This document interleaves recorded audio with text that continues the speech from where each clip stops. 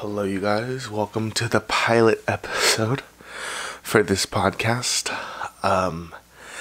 Right now, we'll just call this episode 1 because I don't have a name for it yet. I'm thinking of fever dream just because fading in and out. That's what a podcast is. You pop up back in when the new episode's here.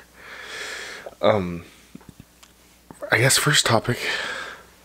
You ever notice when something goes wrong? A little more things are wrong. Like right now, I was creeping around downstairs getting a drink. I dropped my phone, and at the base of our steps, we have a kid gate because I have a nephew. He's 2, so I had to open that. I dropped my phone because I tried to do it with the same hand, and I dropped my phone. I went to go get it, and the gate hit me in the shin, and it's currently 3:30 a.m. So I hit my shin on the door. I dropped my phone, and just seemed kind of loud. I don't know.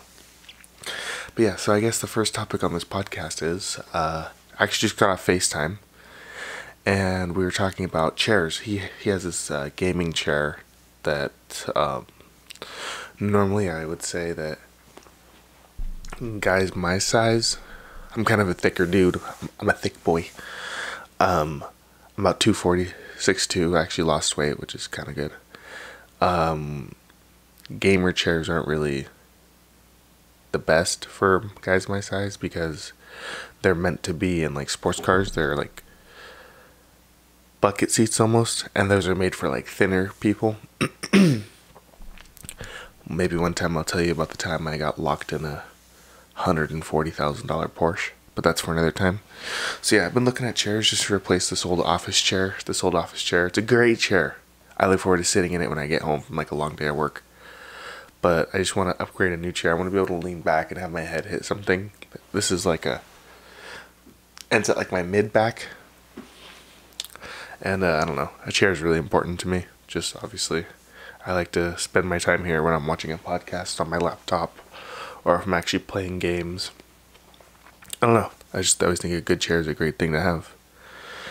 So yeah, I've been hunting around for those. I guess I'll be shooting these podcasts kind of late at night just because it's quiet. Like I said, we have a 2-year-old in the house and quite a few people live here. So it's kind of always something happening, which I don't really mind it. It makes it kind of fun for the most part. But the most boring part is now, which is nighttime. There's nothing to do. And it's not like that we have much to do tomorrow either. Obviously right now, the time of filming this, we're still in the middle of this pandemic. Pandemic? So every day feels like a weekend. I actually had to go to work yesterday. Work with my dad. One of my jobs is I work with my dad. We actually had to drive up to a job site to do something. So that was kind of nice to finally actually do something productive, it feels like. Not that making this video or just anything else is not productive, but it was just nice to be able to do work, I guess, just go to work. Did you guys know that Gatorade, they have canned Gatorades? If you're obviously watching this, I mean, it's a podcast, you don't need to watch this, but if you see on the camera, Gatorade makes Gatorade in a can in 2020. I thought that was kind of strange, but so something in this podcast is just going to be random, my thoughts, what's going on. My hair's messed up, obviously. I fell asleep and I woke up 4 more times ago. It's like a fever dream. Like I said, that's one of the names I want to name this podcast. I also kind of want to name it the Don't Touch My Camera podcast, but I don't want it to make it seem like it's only about camera gear. Although I will be talking a good amount about camera gear. For instance, right now I'm shooting this on the 40 mil. Just so it's not as punched in. I doubt you want to watch a video of my face. I don't even want to look at that while editing this. And my one other lens is the STM 50mm 1.8. The one with the metal mount, so it's the most recent version of it. And my camera that I'm filming on is, if you've seen my other YouTube videos or anything, or this is the first one, I shoot on a 6D Mark II. With the tiny little Manfrotto tripod. A lens that I really want to buy is actually the 100mm which it's a macro lens, so like you can get really close to like bugs and stuff like that, be able to shoot those photos.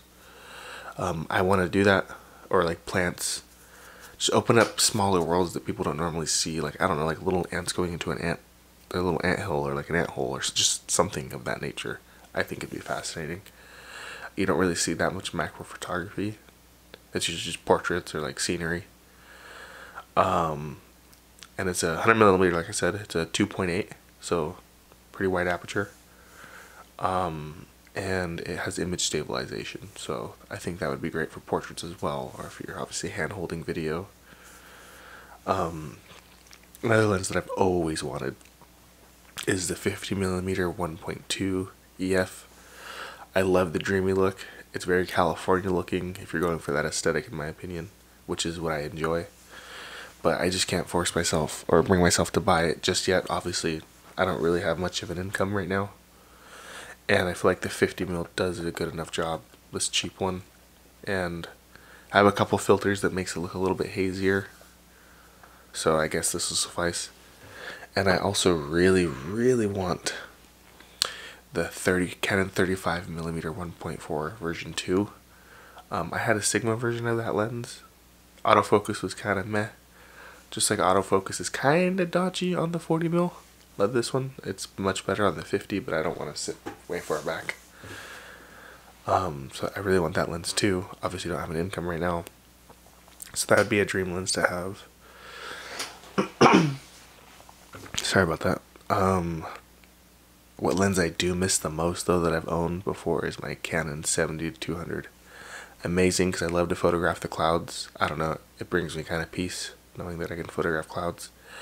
I'm not gonna lie, it was heavy, but it looked cool. Anytime you put it on your camera, you look like you knew what you were doing.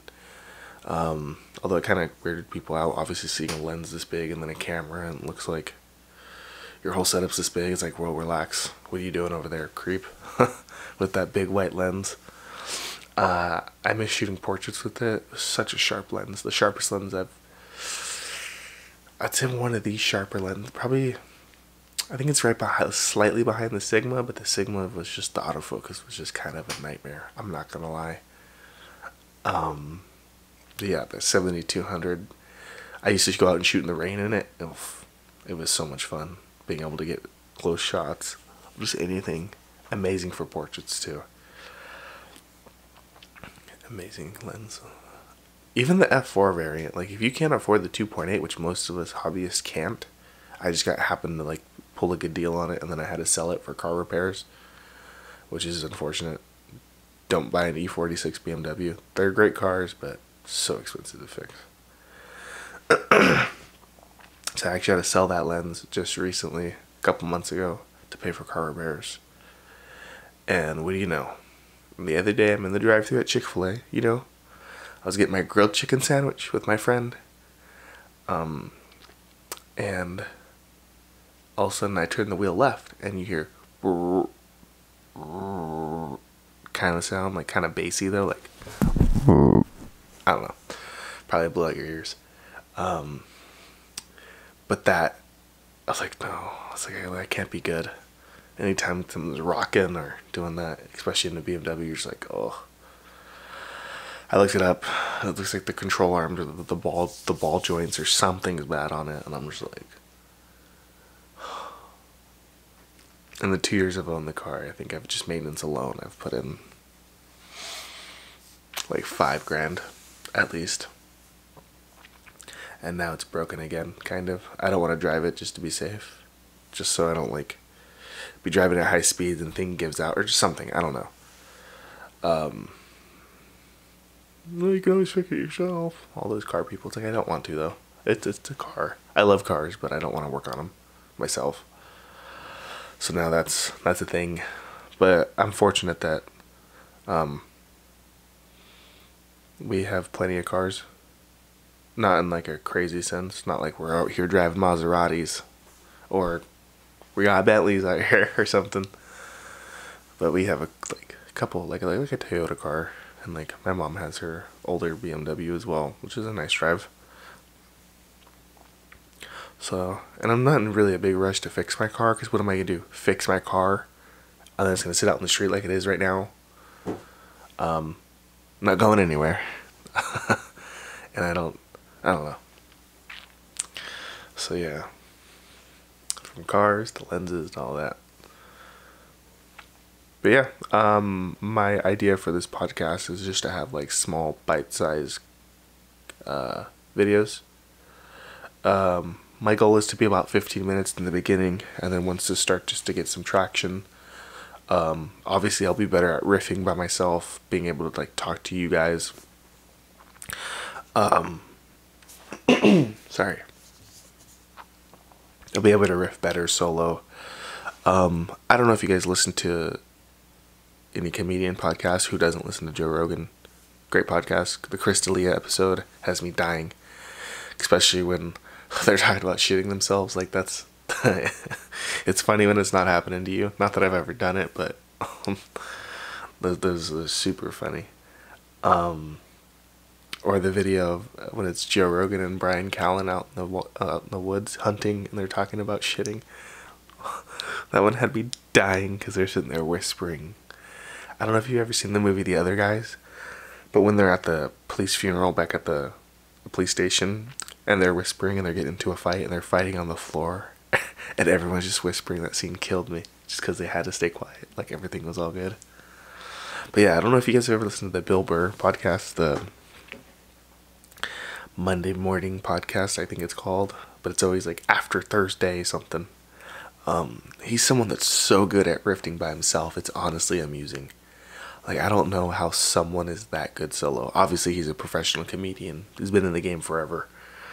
But, like, some of the things he says, like, he makes himself laugh. That's how good he is. And then, like, obviously, he's had listeners since, like, the beginning of podcasting.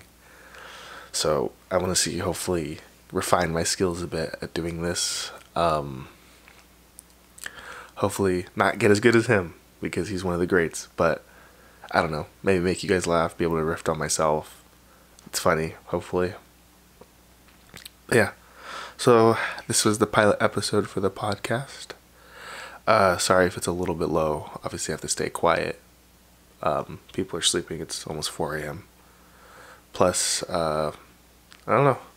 Just gotta be able to ramble by myself. Maybe entertain you guys.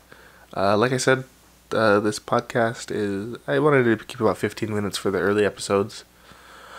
And then once I start to get a little bit of traction and get better at riffing by myself, go about 20 minutes, maybe 25, maximum 30, because my DSLR only records to 30, or it'll stop recording and then I'll re-record and then stitch the video together if we get there.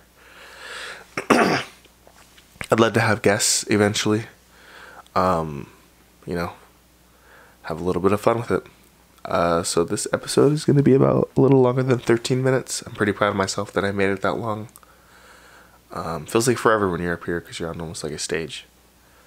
But yeah, if you guys have any thoughts on the podcast name, I would enjoy if you dropped them below.